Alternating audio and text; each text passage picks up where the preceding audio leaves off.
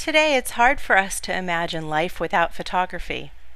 The act of viewing photographic images informs us who we are by playing a role in how we remember the past, the way we feel about events in the world, and people of the world, and they even inform the way we value ourselves and those around us. To us, photographs are more than images. They're part of our value and belief system. But how did the invention of photography begin? Frequently, people point to the year 1839 as the moment that photography was invented. However, that's far from true. The popularity of photographic processes that flourished in the West after 1839 has roots that stretch back hundreds and hundreds of years. The discovery, in fact, that refracted light from nature can project an upside-down, accurate representation of a scene in a darkened room through a small lens-free hole was recorded as early as the 5th century BC by Chinese philosopher Mo Ti. Throughout centuries of global optical experimentation with images like that, devices began to be constructed to facilitate the representation of nature through a pinhole in the wall of a darkened chamber or room. In Italy, the historical period known as the Renaissance brought about a significant cultural shift that began to place an emphasis on representing the appearance of objects in the natural world, rather than creating godly images that symbolized another world, which was popular in the Middle Ages. This new way of thinking placed humans at the center as thinkers and creators, and yielded a systematic and prescribed method for organizing three-dimensional space on a two-dimensional surface, known as linear perspective. The drawing that you see here was made using linear perspective. We can reveal its presence by tracing some of the parallel lines, known as orthogonals, that appear to recede at a single vanishing point on the horizon line.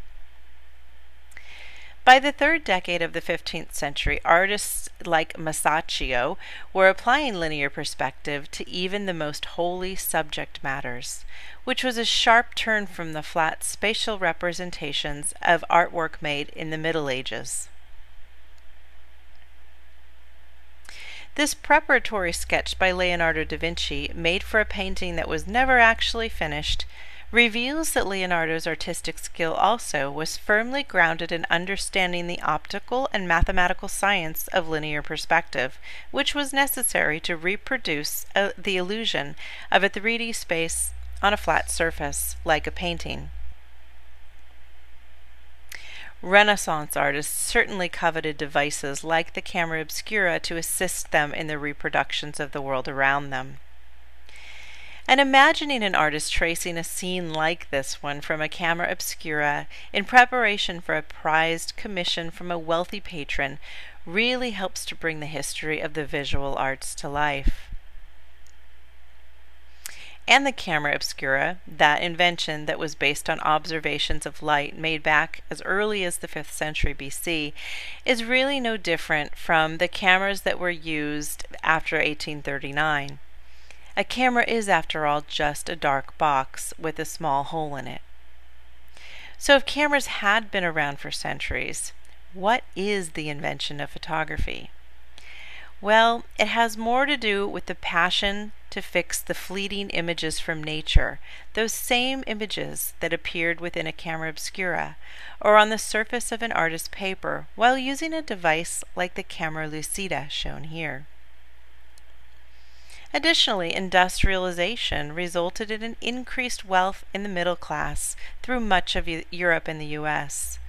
This led to an increased demand for portraits. The drive to find a method to fix and reproduce those fleeting images created by optical devices was widespread by 1820. Henry Fox Talbot wrote in his journal, while gazing out at beautiful Lake Como in Italy, "How charming would it be if it were possible to cause these natural images to imprint themselves durably." The 1820s and 1830s were decades bursting with experimentation and innovation.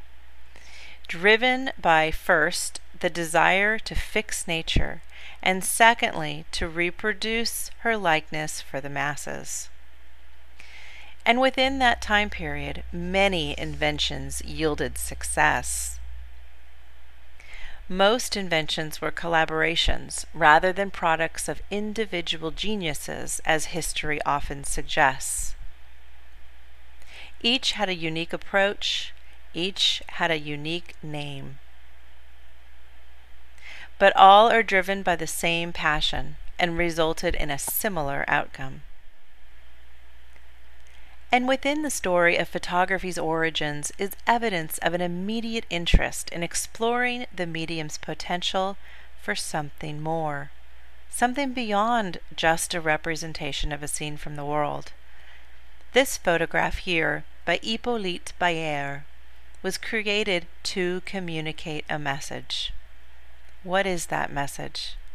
And what lessons can we take away from it about the history of photography, the communication potential of the photographic image, the nature of invention, and the writing of history?